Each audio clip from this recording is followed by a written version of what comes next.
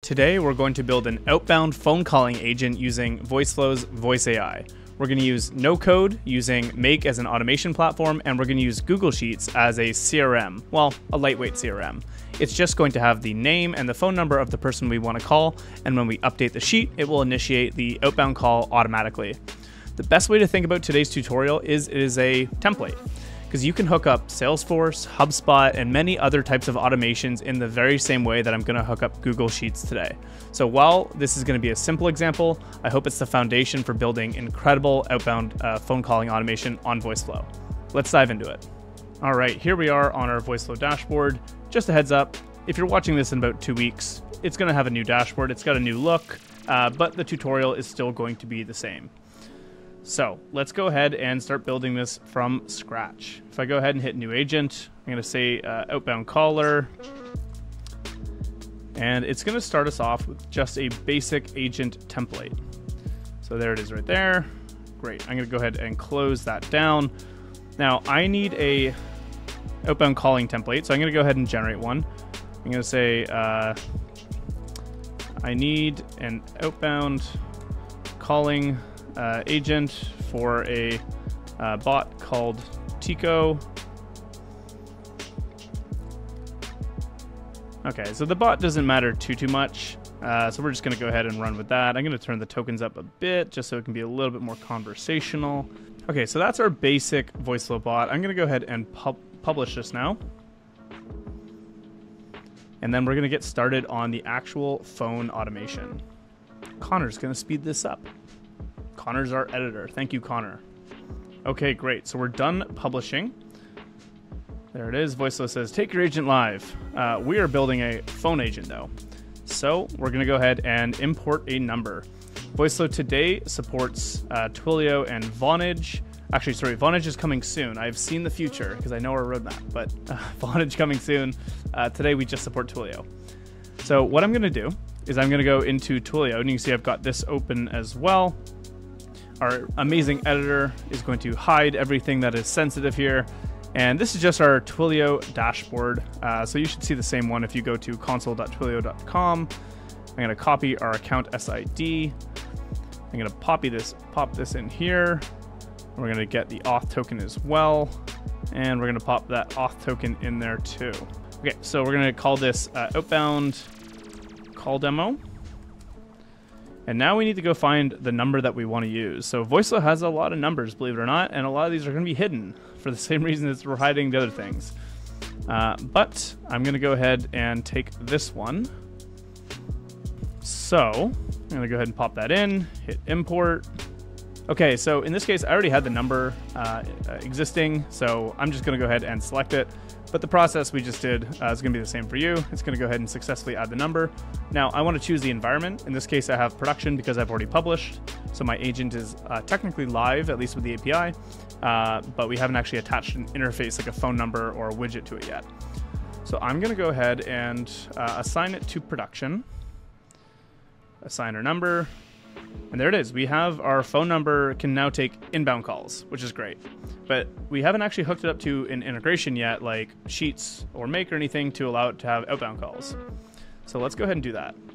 If we click on our outbound call API here on our phone numbers, again, this is in the integrations tab inside of our agent, or sorry, the interfaces tab. What you'll see is this curl API.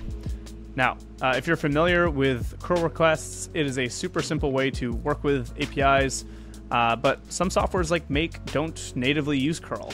And so what I'm going to do is show you how to essentially do like a low-code version of this. So I'm going to copy this whole snippet, and I'm going to go into ChatGPT, and I'm going to say, turn this curl request into the parameters for an API call, HTTPS API call. Same thing, but be extra thorough. So I'm going to put them to ChatGPT. Okay, great. So it just went ahead and broke it down for me. It's giving me exactly what I need to do. So again, this is, if you're familiar with curl requests, great. you do not need to do this step, but if you're not familiar, this is a really simple way just to break it down for you. Okay, so now we are over here on make.com. This is going to be the integrations platform we're using. It's a no-code integrations platform, essentially a way to hook up multiple services together. You could use Make, you could use Zapier, there's N8N, there's lots of these different integrations platforms out there to be able to connect together different softwares in a really low-code and easy way. So I'm going to use Make. Also, shout out to Make, they're Voiceflow customers. We love them over there. So a bit biased. I'm going to go ahead and choose Google Sheets. And what we are going to do is watch new rows. And so what this integration does on Google Sheets is when a new row gets added, then it's going to go ahead and fire the integration. So in this case, it's going to fire off our outbound call. So what I'm going to go ahead and do is do search by path, choose my drive. I've already connected my Google Drive, but it should be fairly simple for you to do it. I'm going to choose which spreadsheet it is. Outbound caller. So I've already gone ahead and made the spreadsheet.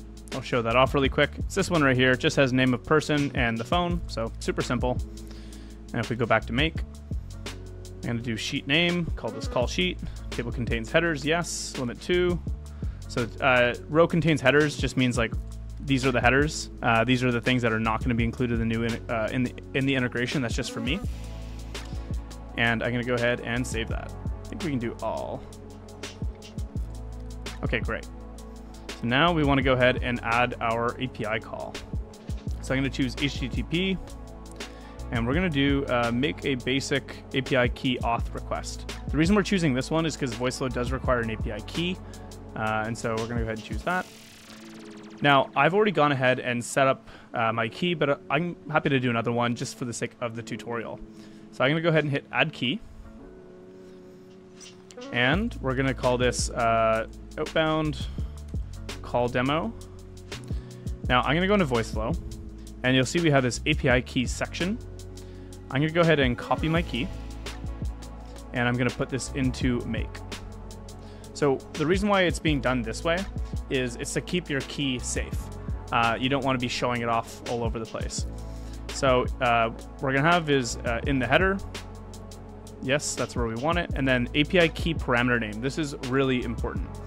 What you can actually see here is the parameter name is authorization. So we want to make sure we add that.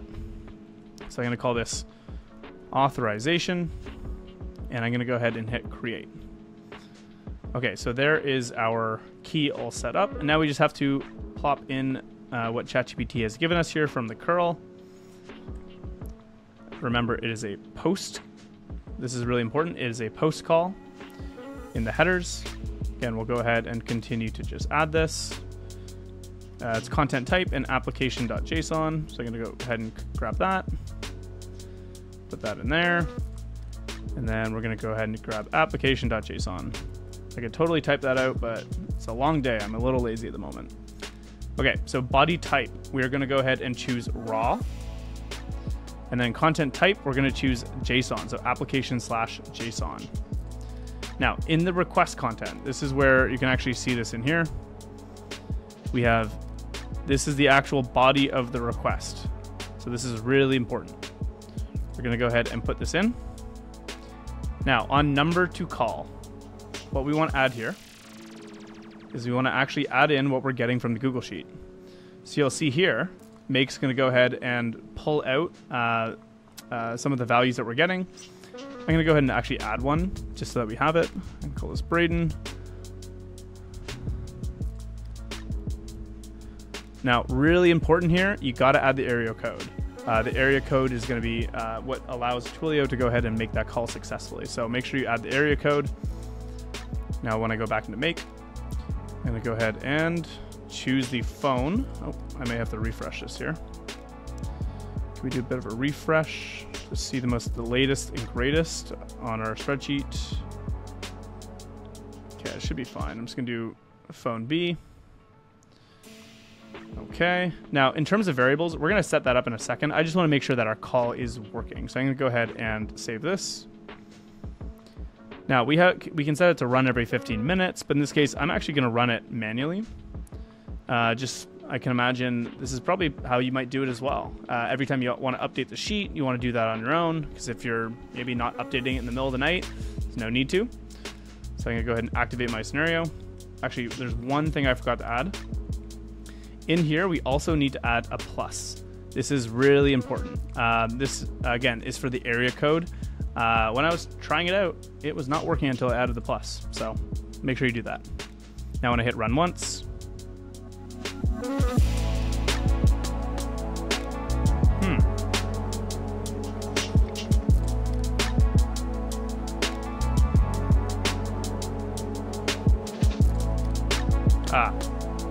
that was silly. I included the bracket, or made a mistake there. We included the commas there. So now I can go ahead and save that again, and let's run it.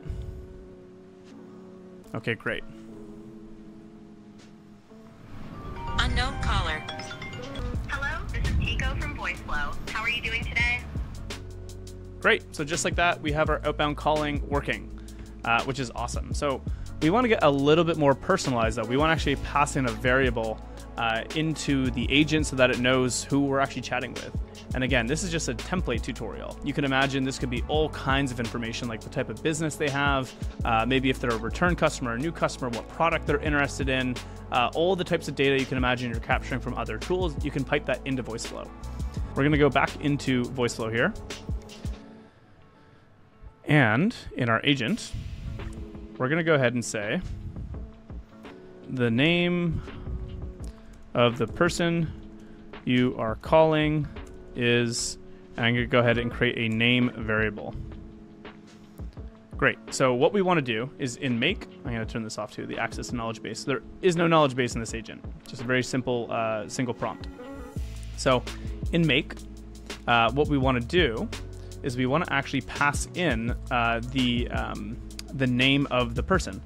So I'm going to go ahead and add a new object here, or add a variable. So I'm going to just space for the sake of making this look a little bit nicer, have this name, and then this is going to be the name of the person. So in this case, it's Braden. Okay, so now we have the name variable added. Now what's really important is if you want to add multiple variables, you're going to do it by adding a comma. You don't have to add the spaces. I'm just doing it to make it all lined up. Now, you want to make sure you match the exact variable name that Voiceflow has with the variable name here. So if you have something like maybe a SKU they're interested in, you would follow this same format. You could pull it from the sheet. You could pull it from a different data source. That's totally up to you.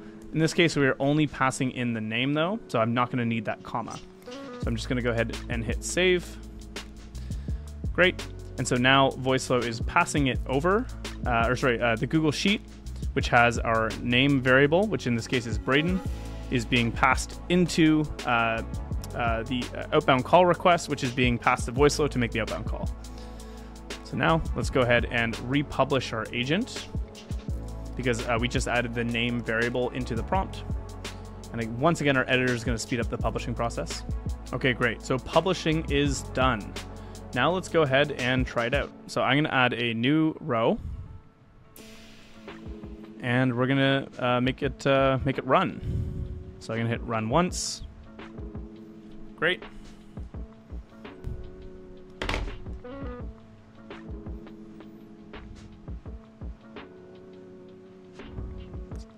Connor, it's not working.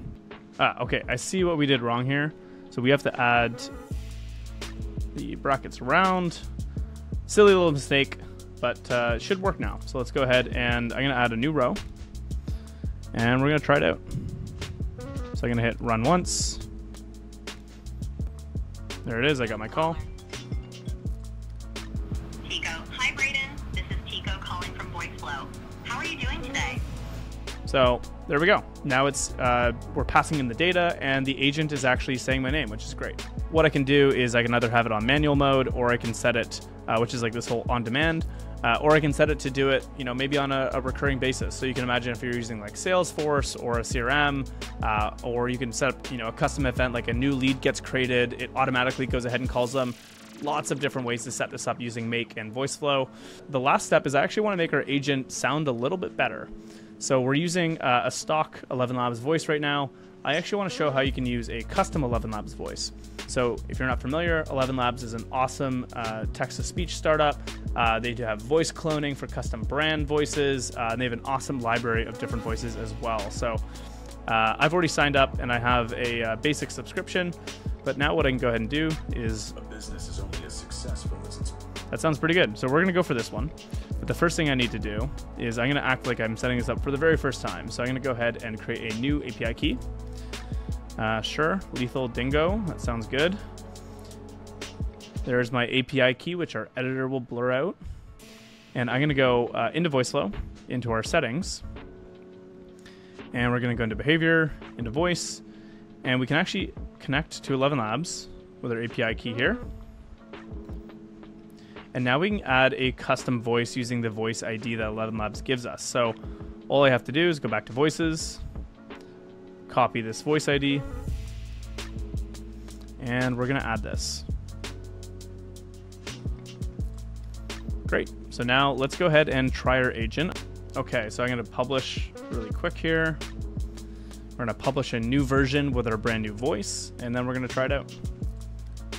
Okay, I'm going to add one more row. You can imagine this is the end of the day. I'm uploading maybe all my Salesforce contacts, and I'm going to go ahead and run it. Hi, Braden. This is Tico calling from Voiceflow. How are you doing today? Braden. So that's it. It's a very sultry voice for our agent, but that's totally okay. I hope this tutorial was helpful. We learned how to set up outbound calling, how to break down a curl request, how to set up make, importing a phone number, lots of great stuff in here. And I hope this serves as a foundation for you being able to set up incredible voice AI outbound calling agents with Voiceflow. I'll see you in the next tutorial.